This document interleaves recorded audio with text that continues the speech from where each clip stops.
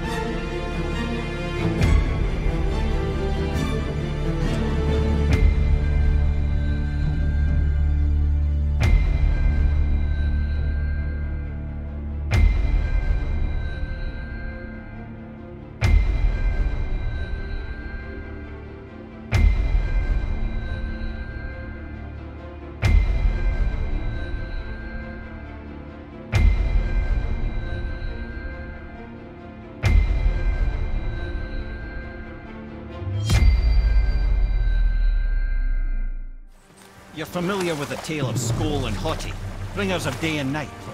Oh yeah, the wolf giants. Aye. They were born of the arch-wolf Hrothwitnir, a great nemesis of the Aesir gods. Odin captured them as pups and kept them in the kennels of Asgard to hold his foe at bay. But when the sun and moon grew mutinous and stood still, Odin put Skoll and Hati to use. With his ancient magics, he cast the wolves to the heavens, and they began their chase. And long shall they chase, but not endlessly. For it is foretold that someday Skoll and Hati will catch and devour their prey. And that day shall be Ragnarok, the twilight of the gods.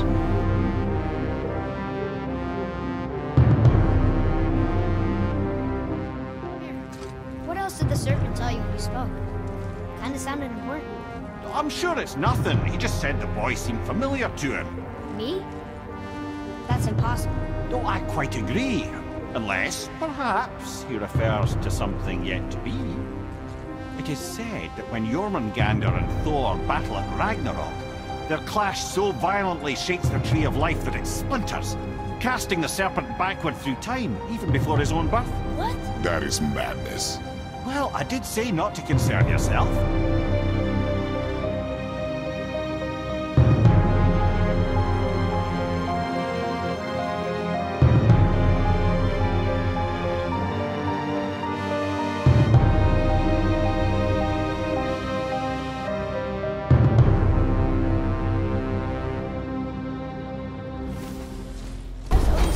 To find a way into Jotunheim anyway. He's convinced the giants hold the key to changing his fate when Ragnarok comes. They are the Aesir's oldest enemies, after all, and it's their army that's supposed to do him in the end.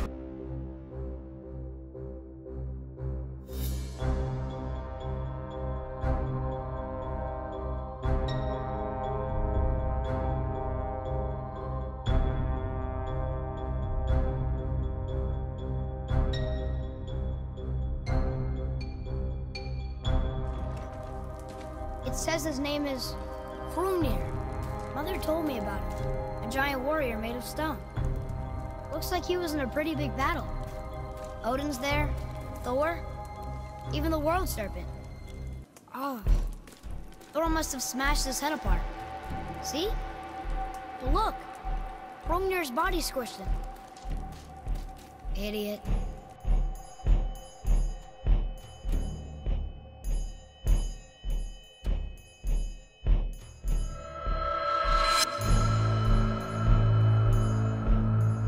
Hrungnir, you see, was born with neither head nor heart, so the giants had to complete him with stone. He was strong, to be sure, but also a perfect simpleton. Odin met him wandering in Midgard one day, found him so amusing, so harmless, so gullible, that he invites him back to his palace in Asgard. There he gives Hrungnir his fill of mead, and goads him into all manner of boasts and antics, all for the amusement of the court. I was there. I saw the Aesir laugh as Hrungnir leapt upon his shield and swore he'd kill us all and take our womenfolk back to Jotunheim. Then Thor shows up. Does he laugh? Oh no. Thor takes one look at the drunken stone buffoon and brings down Mjolnir on his head so hard that he's got chunks of Hrungnir in his own skull to this day. Thor is so startled by the face full of rock, he doesn't notice Hrungnir's body topple right onto him with a sickening crunch. And again, the roars of laughter echo through the palace halls.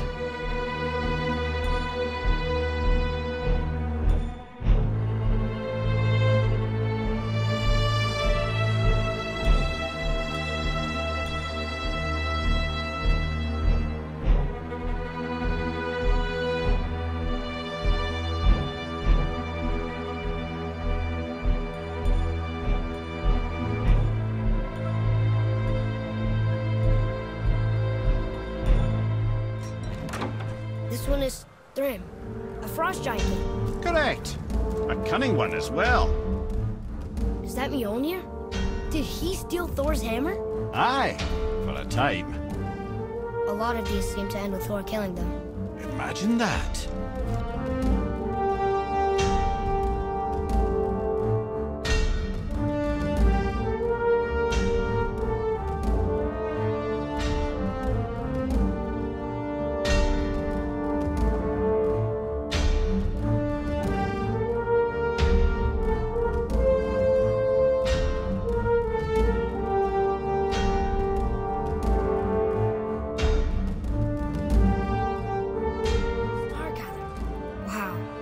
A lot of arms. That's fair to say. 6, 7, 8? Could he shoot 4 bows at once? More of a swordsman. He did only have the 2 eyes. Looks like Thor cut him down to size.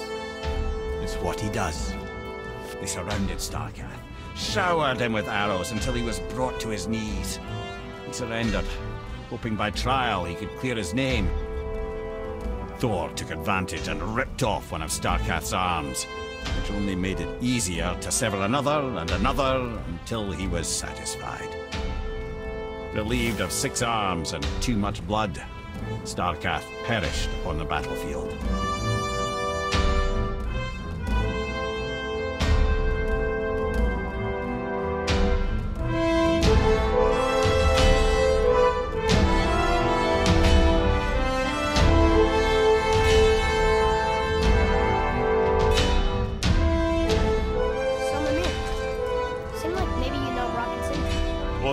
Brothers. Well, who doesn't? They're quite famous, or infamous, depending on your point of view. They crafted Mjolnir, you see. Thor's hammer, the Aesir's greatest murder weapon, the bane of giant kind. They made Thor's hammer? I didn't think they'd like the Aesir. Oh, I should say not. But this was long ago, and they were eager to make a name for themselves. Rather overdid it with that one, methinks.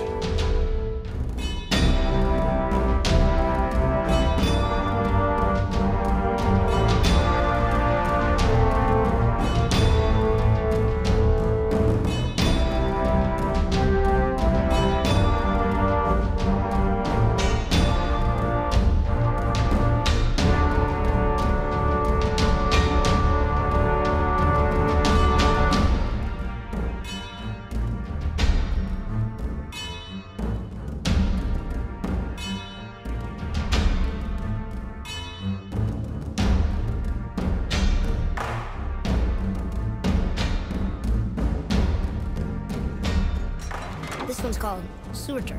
Must be a fire giant. Aye, the first and original. He makes a flaming sword. A weapon of legend. He fights Thor and Odin. But is that the past or the future? That may be a matter of perspective.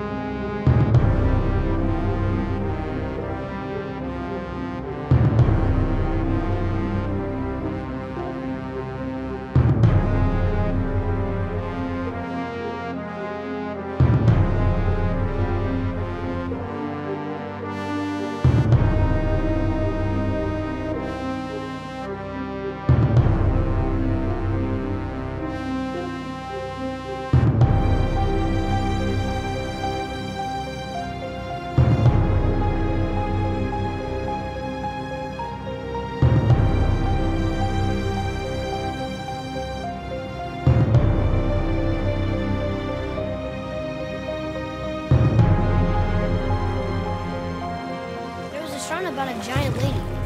Lots of books and visions. Ah, that big Groa, knowledge keeper. She was a gifted sorceress who gathered every tome of arcane wisdom she could find in the realms, all in the hopes of augmenting her powers of prophecy, that she might find her lost husband, Arvandil. But it was not her husband she would glimpse in her visions, for it was Groa, seeing longer and farther than any before or since, who witnessed Ragnarok, the end and the beginning.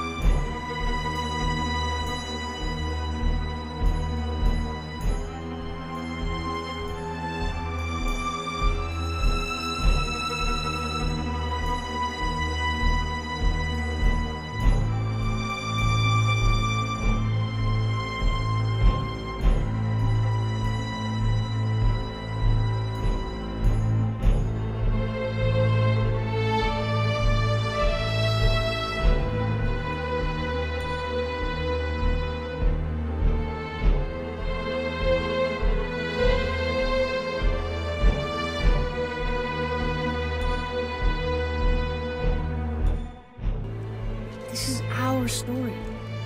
No. This is your story.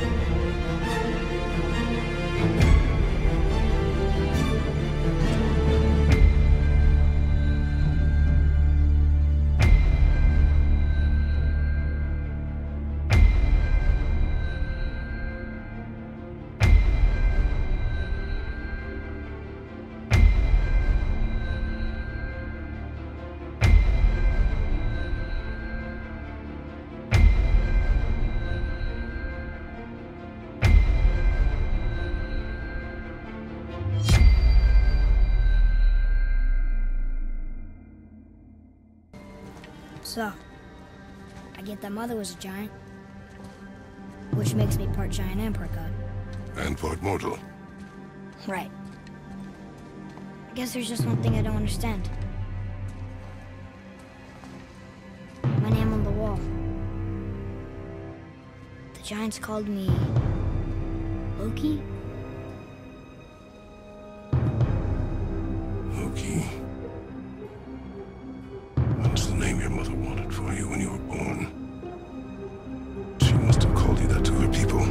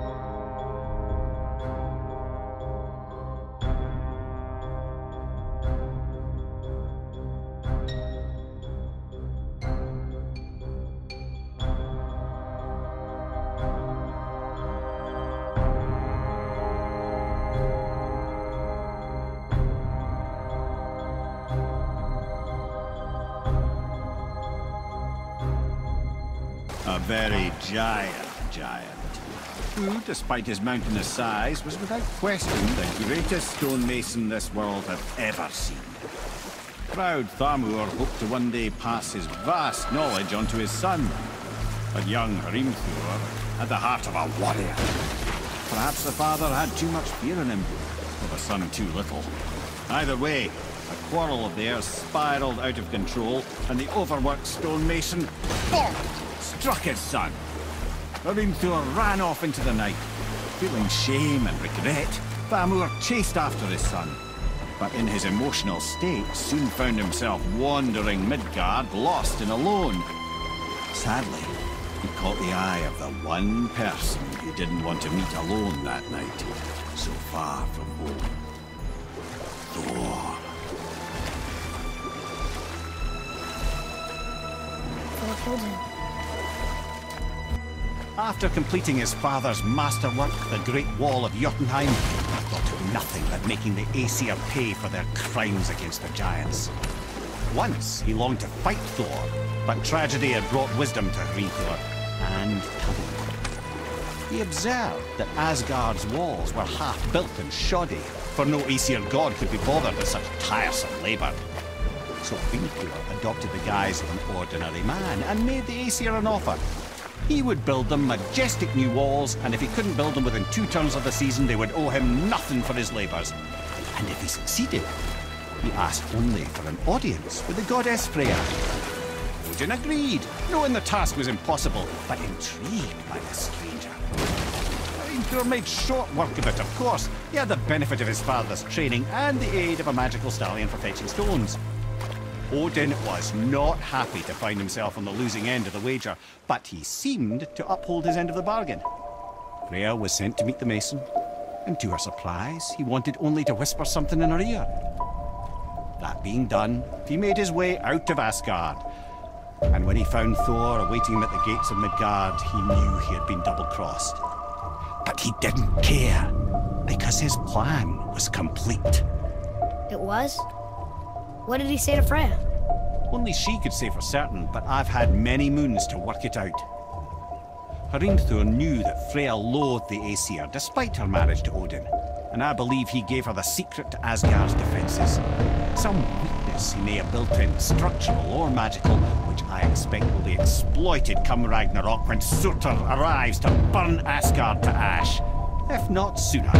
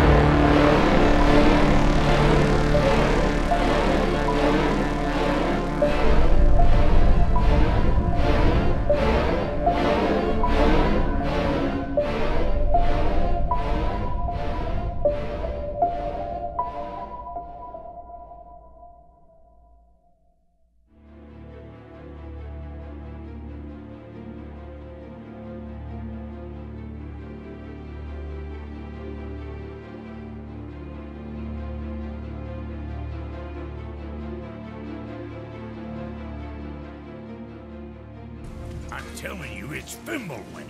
I can feel it in my scrotum. This is the big one. Stop saying that. Oh, you're making me very nervous. It was bound to snow sooner or later. That ain't just snow and you know it. It's the end times. So, if you're heading home, try to keep moving. And also, to not die. Or if you're not heading home, same advice.